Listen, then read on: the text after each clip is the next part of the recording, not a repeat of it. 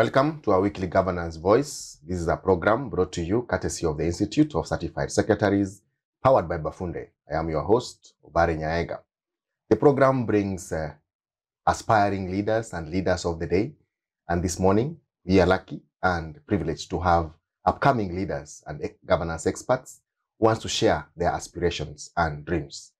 Welcome to the studio, Joy and Festus. So you can begin off by a brief introduction of First Ladies first. Tell us about yourself. Let us know about you a little bit. Joy. Thank you very much, CS Obare. My name is Joy Masika. I am a student leader at the Institute of Certified Secretaries. I am privileged to be the current chair of Students Association. I am also a law student currently at the Advocates Training Program. Yes, that's a bit about myself. Right. Festus. Thank you so much. My name is Festus Kimeli. I'm currently a leader, students ICS board leader. I'm also a graduate from University of Nairobi, having done political science and public administration. I like governance, research, and administration. Right. Yeah. You have some hobbies, Joy? Yes, I do have some hobbies. All right. I love to read here and there for knowledge and for pleasure, for information and knowledge and pleasure, that is. Sorry. I also love to do a little bit of music here and there. Yes. Right. Right. So moving on, let's try and think about why you are students of governance, because CS is more about governance. Why do you have interest and why governance? Why are you studying about governance? Basically, I realized that having done political science and public administration, I noticed that whatever we were taught at the university, basically it was not enough. So I needed a profession where I could be taught and shown about governance, administration, and I found CS. Yes. Right, Joy? For me, the reason why I got interested in governance is because of my background in law. So having done law, I was advised that if I could be able to pick up CS, and then I'd be able to get opportunities with in working with boards, corporate boards. And so that really got me interested, because I have an interest in corporate governance in general, good governance and administration. So that is why I decided to do CS, to couple it up with my law degree. It also increases my opportunities for my job opportunities. Right. Yeah. You both seem to have done something before doing the certified secretary course. Why are you interested in doing more than just a degree and moving on, Kimeli? Basically, as I had said earlier, when I finished my degree, yes, I noticed that just rather than going for masters on the same field, I noticed that when you look at these professional bodies, when you're called a CS, those who are practicing also, there's a difference. The way they look at issues, the way they look at the governance in general, whatever they practice is very different from those who have not undergone the same route. So basically, I noticed that I needed to go through that line. Yes. So, Joe, is there value in getting a multidisciplinary kind of a qualification? I believe there is value in having multiple, qualifications, especially in the current job market, where most employers are looking for people who have done more than one thing, so that also, of course, they're able to cut down on the cost for employment. So I believe that doing more than one thing gives you a step ahead of your peers as an employee or as a young person who is looking out to join the workforce. And also to the side of the employers, it's an added advantage for them, because they're able to get multiple things in one person. On the other hand, you can say that it has its own challenges, because we find that we're able to get people who have so many qualifications, they're so good at so many things, but we are not able to get a person who has specialized in one thing. So it has its own pros and cons, but I'd say that, of course, it is of value to have more than one qualification. So, Kimeli, we have this problem of people having so many qualifications, yes, but they're not 100% in either of them. You find that most of the time, people are lacking specialization. Exactly. What will you comment about that? We need to look at it from our educational system. I think our education system has been structured such a way that you find somebody has just finished Form 4 or maybe university, they are not even sure what field they are going to do, which career. So it depends with the reason. Why are you taking these so many disciplines? Somebody is doing governance, at the same time finance, engineering. So I think it depends with the reason why are you doing this. If you are doing this because so that you can improve your chances of getting employed, I think it's a challenge, because let's take, for example, somebody finishes a university by maybe 25 years. You take all 3 years doing CS. You're not even sure if you're really a CS person. Somebody tells you you do HRM. So it depends. Like I have a friend who did HRM, but along the way, he got a job elsewhere. So he had to abandon the earlier course, went to another. And so you realize this person is not doing that because of the passion, because of the calling. So you get me. So to me, I think it has to do with our education system, because people are forced. You're forced to learn so much from this area, and at the end of the day, you become average. You don't have a very efficient accountant. This guy can do ICT a little bit, the other HRM a little bit, but is not that efficient. So I think it's a challenge as well. All right. Yes. Let's look at the issues of you talk about governance. Yes. Let's look at the higher education. For example, the higher institution of learning. There are spirit of governance structures within them. Maybe you could speak to them and say, how are they helping shape your future as a future leader as well? So thank you for your question. When you look at the higher learning institution and the structures of leadership and governance, I think it more or less mirrors what is done at the national level, because politics at the university level or at the higher learning level is usually conducted more or less the same like what happens at the national level. So I think having the advantage of going through such a system, especially for leaders, aspiring leaders, for the national leaders, it's a good opportunity to get to learn how things work in governance settings, in leadership settings. So we find that most of the student leaders are the ones that end up being one of the best leaders in the country, because I believe it's also a period where young leaders are mentored and are able to learn a few things here and there on issues of leadership and governance. Yes, so I believe that indeed the higher learning institution should encourage these leadership systems and structures, and try as much as possible and instill good values, so that at the end of the day, because these are the people that will end up being our national leaders, we don't want to end up with national leaders who lack good values. Yeah. Is that the same concept we have about civic education when you're doing our national ways, whereby we are trying to tell the people in the village also on our national level to learn something, to understand structures? Yeah, to some extent. But my point should be, why don't we structure our education system? Let's make leadership or governance like a common course, so that we have new students, maybe those joining first year, they are aware that this is what is supposed to be done. Exactly, it's what we've just said, but we need to go extra. Okay. Yes. So we improve the course structures. Yes. And even the orientations. Yes, and we ensure that in as much as students vote, they should know that whatever they vote or whatever they decide matter. Okay. Yes. Right. Let's move to the youth of this country. And you know that the government has done a lot of things around youth in terms of trying to empower them. They have put funds, they have put priorities for the youth. Maybe you could speak to it, Kimeli, in terms of what you think the government has done and how that has impacted you as a person, as the young people. Okay, thank you so much. Thank you. I think it's a good, fair question. To my knowledge, I think we have so many programs. There are so many.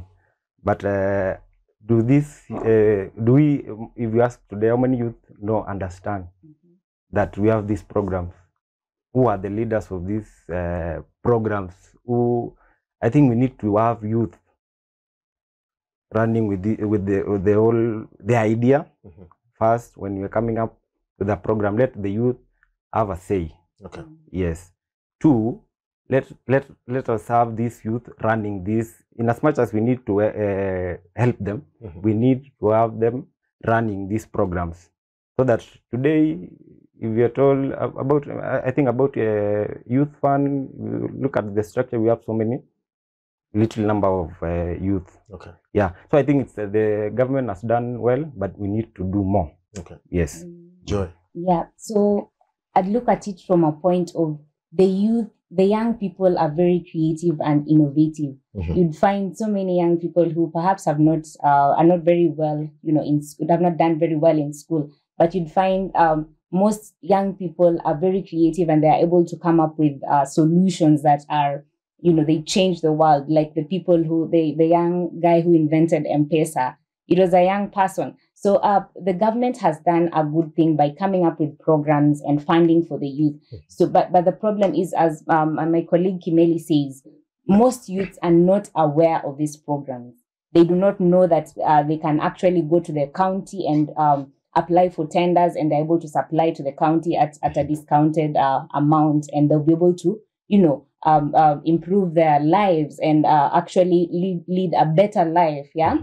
So the first problem I'd say is that most youths are not aware of these programs. So it is a challenge, especially to the young leaders of a nation today, to ensure that they go out there to the grassroots and they make the youth aware. Okay. They make them know that, yes, we have these programs and they're here to assist you in one way or another. And then I'd also like to maybe just challenge the youths to, once you are aware of these, these programs that are ongoing by the government has done its part. So you are supposed to be as aggressive as possible. Just don't just sit there and say there are no jobs in Kenya, because the government has actually tried to its level best to give opportunities for the young people. It's I'd also like to say that sometimes the youth have become indolent, and like the maxim says, equity favors the vigilant and not the indolent. So also what my colleague Kimeli said, the issue of public participation. As the government is coming up with these programs for the youth, are they involving the youth in making these policies, in coming up with these programs, so that they're not just coming up with programs that they cannot themselves relate to? Okay. They are not aware. Have they done their research to know what challenges the youth are facing? Is it education? Is it issue of skills? Is it issue of capital, poverty? So the government also needs to bring the youth on board and engage them in coming up with this program for it to be a success. Right. You talk about government so much, but we are the people who vote in governments. Yes. We say in this country the youth are the majority. But when you look at the top leadership, you can barely count with your one hand how many of those are in the age of younger people in terms of 35 and below in top leadership. We are now talking about voter registration. I don't know how many of the young people are going out to register, how many of them vote, and why they are not able to have as majority of them being in top leadership, because that's where policy is made. That's a fair point. It's true that we are talking about the government, you're talking about leadership, yet we are not able to see most of these young people in these leadership positions.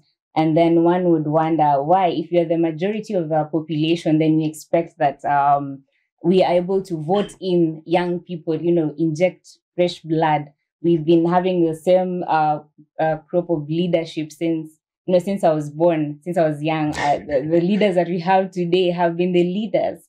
So it's a challenge to the youth, number one, to take up this leadership. We find where I come from, when we say that it's election time, most young people shy away from even trying to vie for one position, or they take up the positions of MCA. Oh, I'm not sure I can be a governor. I'm not sure I can take up that position. Maybe I don't have what it takes. Sometimes it's the structure, the political structure of the country. I would say that sometimes it's limiting to the youth. So it's very difficult for the youth to, take up that leadership position. But on the other hand, I also think that the youth have, to some extent, they have failed in terms of taking up leadership position, and they're the same people that are voting in the leaders, the same leaders that we've had, and we've had the same stories of corruption. We've had the same people promising us jobs for the youth, and nothing has been done. Yet, even in campus, like we said earlier, we've seen people who are able to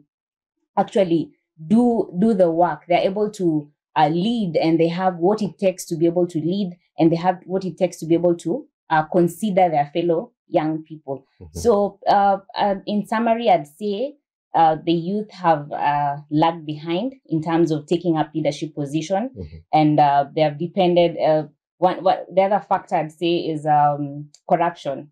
So you see most of these current leaders will just come hand out cash to young people. And because, as they say, we have no jobs, we are just idle at home. So they take that handout and they keep voting in the same crop of leaders. So there's that issue also. And then there's the issue of, like you mentioned, voter registration. Most youths are not registering to vote.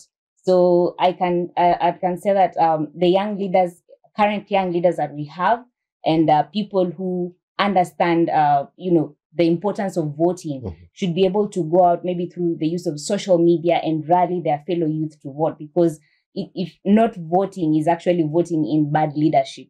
So you have to take that opportunity. It starts with registering to vote. So you have to go out, go register to be a voter, and go vote in the right person. Go vote in the young person that you're saying, you're complaining you're not represented, but you're not voting that person. That person needs the votes to be able to be there. So if I stand today, then I should be able to count on my fellow youth to vote for me. So if you're not registering to vote for me, then you are sabotaging the cause for the youth. So Kimeli, why are youth not voting in youth? And sometimes we've seen young leaders sometimes behaving very strangely when they are elected. What did you comment about that? I look at it from different, so it's a multi-dimensional kind of thing, because and as much as we blame the government, we blame the society, us as youth, I think everybody has a share of blame. But I will take the point of my colleague Joy when she mentioned about the limitation. The youth are limited, not just mentally, but they are politically, actually across their lives, they are limited. Look at it this way. Today, if you want to be an MCA, you have very good ideas. You've gone through all you've got all the requirements that are needed, but you need finance. Where will you get? Kenya today, we understand it's a capitalistic society. For you to accumulate wealth, you need to take some time for us to say maybe you will be able to vie for an MCA. You need campaign funds, you need, registration, and those all logistics. That's one area. Another area is the limitation of they look at things. They are limited mentally because you realize today I'm concerned actually about the youth who are just above 18 years. Those are people, they were born maybe early 2000. What they saw, they got the NAC government. They are not aware of our history. Today, if you ask a youth about our history, they are not very aware. So I'll go back to the education system. Yes, how do we nurture this youth? As they grow, we need to let them know where we've come from and where we are going. They need to know our history so that they are aware of where we are going. Another area maybe I will talk about when we talk about youth is where, you see, if you want to control people, let's talk about youth unemployment. The youth today have been limited to maybe certain ideas. They are not, they can't think of on their own, because today they have finished school, they don't have jobs, they have nothing to do.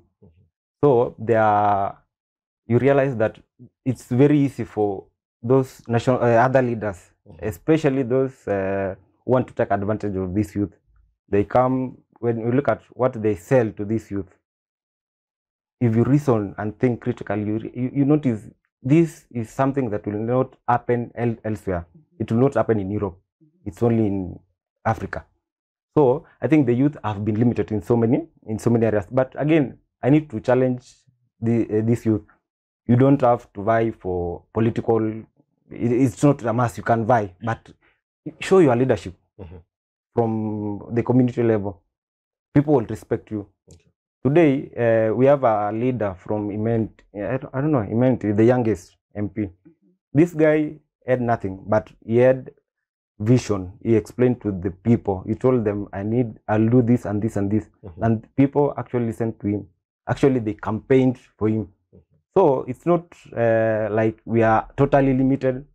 We can do something.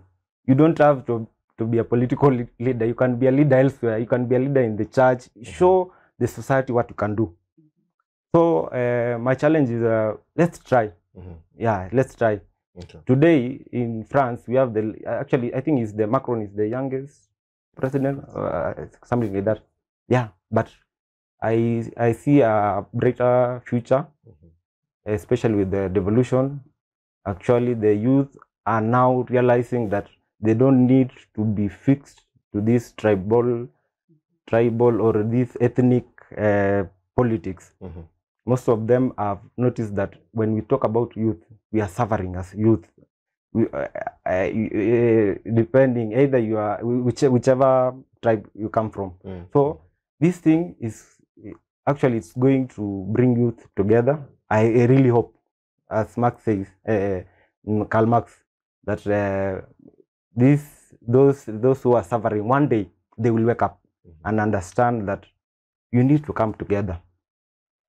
You don't necessarily need to support your own, maybe as a youth, but look for that genuine leader, somebody who will be there for you as youth. Today, when we talk about these loans, how do you call, even help, so many of these youth have a lot of loans that they have not paid. They don't know how to pay. That's why it's very easy to control them. Yes. You paint a picture of also some bit of hope, and some bit of despair, which means also we have seen very many problems around mental health for the youth.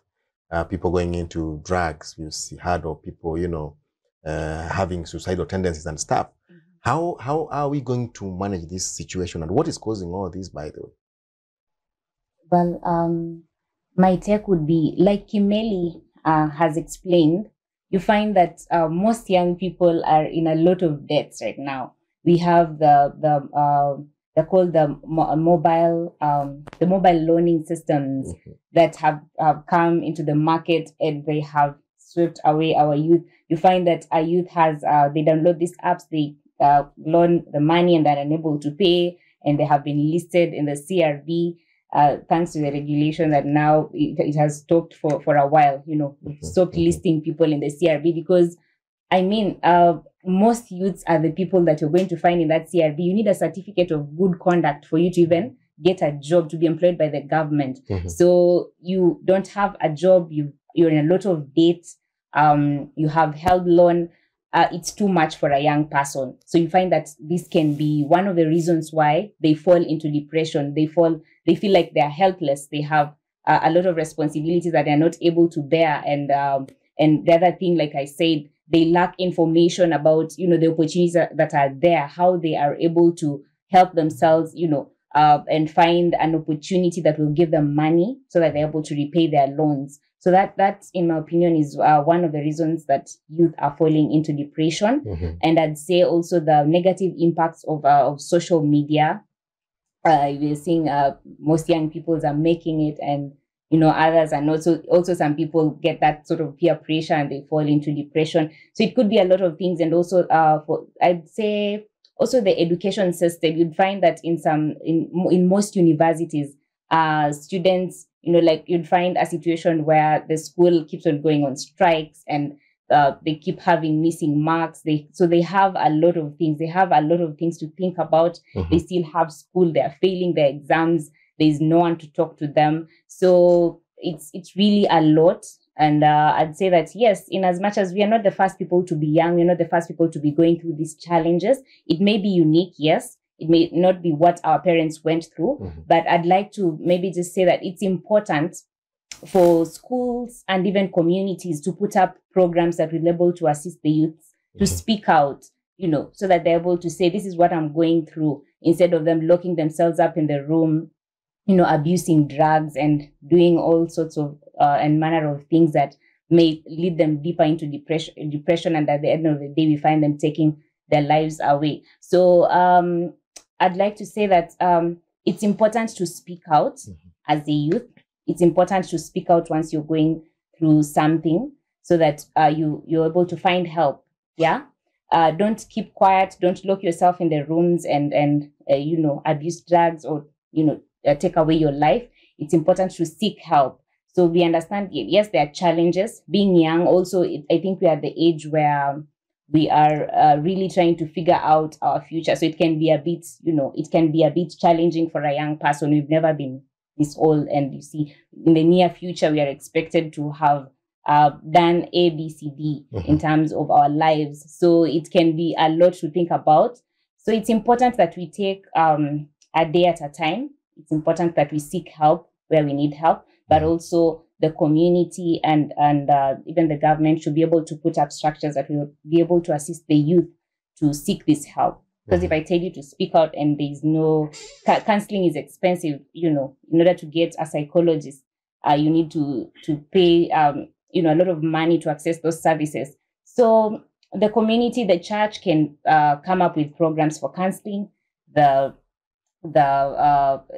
area chief, the young leaders in the society, and the general, county government, and even at the higher level, they can come up with programs that are able to assist the youth, talk about the issues they are facing, and the solutions that can be found for them, so that we don't lose our lives. Kimeli, yes, she talks about social media. I know youth are very big with social media. Yeah, sure. Information, misinformation.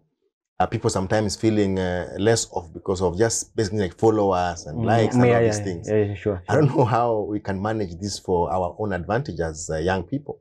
The issue of social media is it's a blessing and it's also a curse. Today, we have so many young people who are making it because of social media. Their businesses are booming because of social media.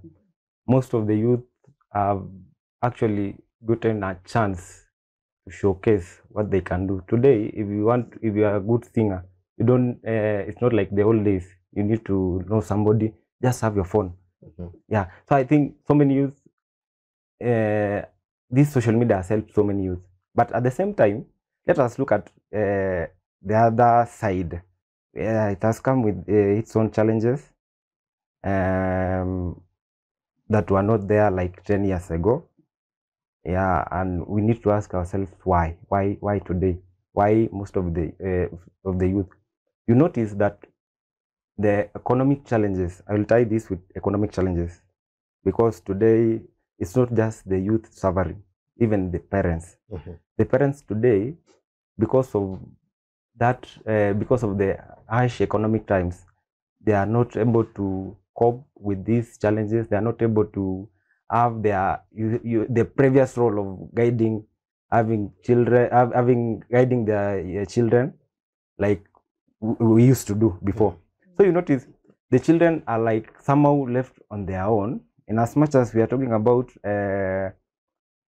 being independent, there are so many things they are learning from there. There are so many things they go through. Peer pressure. She talked about peer pressure. Today, somebody, a child. I remember when I was I got my first phone. I think when I was in high school. Today, somebody is in class grade 4. They have a phone. But now you understand this guy. The mental growth They need the psychological growth. They need to grow step by step. So you notice at maybe adolescent age, somebody has a phone. They go through maybe cyberbullying a little bit. Yeah. They take it to the extreme. So I'll leave this challenge to all the youth and also the parents. We need to not really to restrict, but we need to ensure that we are aware. The parents today, they are not aware of what their children are doing. Once they lock themselves in their rooms, they don't follow. Okay. So the parents, we should try and understand what these children are going through, what they are all about when they have their phones. Not really to restrict them, but just to have them with you. Again, the youth are okay. I don't know how they'll control themselves. This social media. I'll just tell them to pick what's good. Try as much as possible. Pick what's good. There's a lot of westernization. People today, like in Nairobi, you have so many people, they are not aware about their culture. The culture they're adopting, the Western culture. We watch a lot of movies, we see a lot of things. So today, it's not like yesterday when somebody will know this is a taboo, this is right, this is wrong, but this is a free society. To the government, I think we need to come up with, I don't know, policies so that we ensure that if a child has a phone, a computer, the sites they go, whatever they do should resonate with their age. Yes. You don't register for an email account or YouTube when you are not that age, so that at least you are limited somehow, not really understand the social protection, the Information Protection Act, but it should be a bit, they should have that freedom, but we need to guide them. The last point is maybe we can have programs that we guide these children. Today, we can have them in churches, schools, in mosques, so that we teach them step by step, so that they understand. As they grow, they understand these things. Okay. Yes. So as we conclude, Joey, I will request you to look at the camera and tell the younger people your aspirations, your dreams, how you see the future to be like, and give them some words of wisdom as you conclude. Joy. Thank you. So I'd like to say that I am privileged to be born in this generation. I feel like we are a privileged generation in that we are able to do whatever it is that we put our minds to do. We have the advantage of social media. Let us use social media to our advantage. Let us use it as an information tool. Let us use it to, put out to the world what it is that we have. And let us be hopeful that tomorrow shall be better. Let us not fall into depression and try to commit suicide, because you can always speak out. You can always speak out what you're going through, and you can be helped out of whatever it is that you're going through. So thank you very much. Know that you, as a young person, you are important, and you can be able to do whatever it is that you have set out to do. Kimeli, you can also give your last remarks. Okay, thank you. Thanks so much. What I'll tell the youth today, brothers and sisters, there's still hope. The future is bright. We have so many things that go our way. Let's take advantage of social media, take advantage of everything that comes your way. Today, at least the society, the story is changing. We are going to the CBC kind of structure. I know the education system has missed us a bit, but that's not the reason to blame, to lament. Everybody has something to do. You have something, if it's a talent, you have a skill, you can do it. You don't have to be a good runner for you to make it. You don't have to be an intellectual, like you have something to do. Don't ever compare yourself with the others. Look at yourself. There is a reason why you were born. So take advantage of that reason. Take advantage, work hard, and seek God. Thank you. Thank you very much. That was Joy Masika and Festus Kimeli. talking to us about their journey and their aspirations as upcoming leaders and governance experts. That was the weekly Governance Voice brought to you courtesy of the Institute of Certified Secretaries, powered by Bafunde. I am your host, Obare Nyaega. Until next week, see you.